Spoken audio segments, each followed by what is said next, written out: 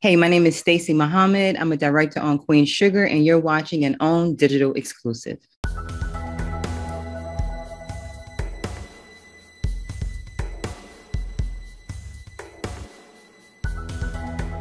So, the most pivotal moment on my journey to becoming a director is, I would say, when I got the call to do Queen Sugar. I had been an independent filmmaker for many years, at least 12 years, and had been shadowing on huge shows with different episodic directors, but just wasn't sure when I would get the opportunity to actually direct television. So getting that phone call from Ava was very affirming. It was definitely signaling that things were, taking a different course for me. And I would say it definitely has changed my life as it has so many other directors. So that would be the most pivotal moment for me as a director. When I got the call to direct Queen Sugar, I was actually in the mall in the Apple store, and Ava called. I saw her number pop up on the caller ID. So of course I stepped out to take the call. And she was just saying, like, what's up? How are you? What are you working on? How are things going?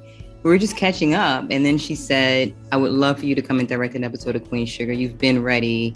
I would love for you to do it. And I was honored. You know what I mean? I was speechless for a minute. I was scared. I think every emotion that you have at that moment. But I was really excited. Queen Sugar is a New Orleans story. I'm a New Orleans native. So for so many reasons, I wanted to direct on that show. And I think every directing program, diversity program that I interviewed for, every application I submitted, they would ask what show, I wanted to direct, and I would always say Queen Sugar. So it was just full circle for me. It felt like home, it felt like family, and it felt like the opportunity I've been waiting for.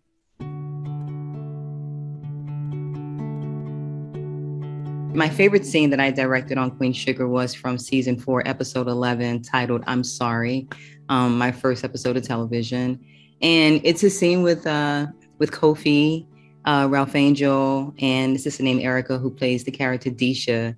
And it was just such a pivotal moment in Ralph Angel's story. And I think like one of the things I love about working with Kofi is not only is he an incredible talent, he's extremely collaborative. Like he wants to be directed. He asks questions. And so much of it was already on the page. It was just really nuanced. And it was really like, I think obviously my first time working with an actor in episodic television where we really crafted a scene together.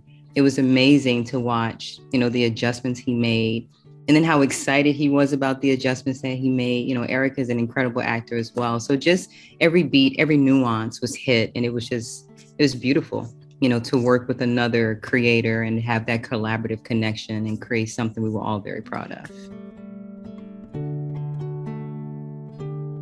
My experience as a director after Queen Sugar, it's been amazing. So I would say that it took a while for me to get my second episodic. But once I got that second opportunity, things really began to flow and open up. I've worked a lot. I worked all through 2020, 2021. The rest of my year is booked. Half of next year is booked. And that has absolutely everything to do with having had that first opportunity on Queen Sugar. I don't know if I would have directed an episode of television by now. It's just really hard to say, so much of it has to do with being given that first opportunity. And so it's, again, it's not just an episode of television, it's an opportunity to actually change your life as an artist, as a creative, as a filmmaker. So many of us have been indie filmmakers prior to that. And so, yeah, it's been everything that I hoped it would be. Of course, there have been some challenges, but the more I do it, the more I realize this is exactly what I want to do.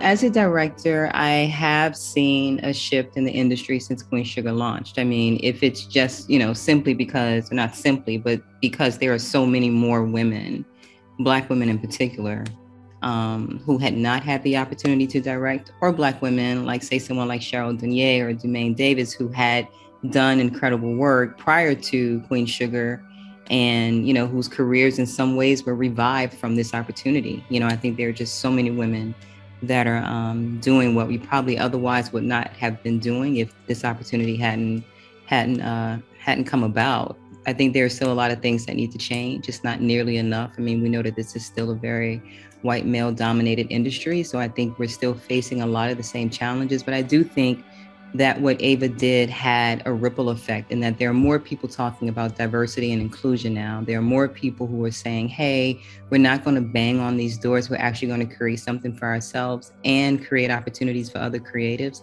I think that's much more prevalent now since Ava did what she did with Queen Sugar.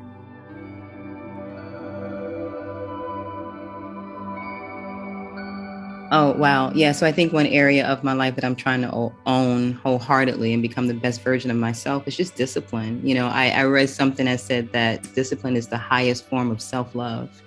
And it really struck me. I think like when we're disciplined, we're allowing ourselves to have an experience in life that is what we actually deserve.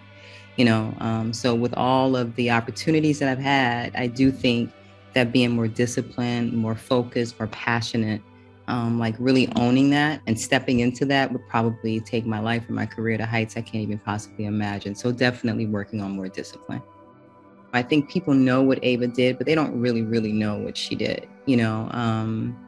It has been a life changer. There are so many women that have not just the opportunity to direct television, but to take care of their families, to earn a living, to have health insurance, to be in a DGA.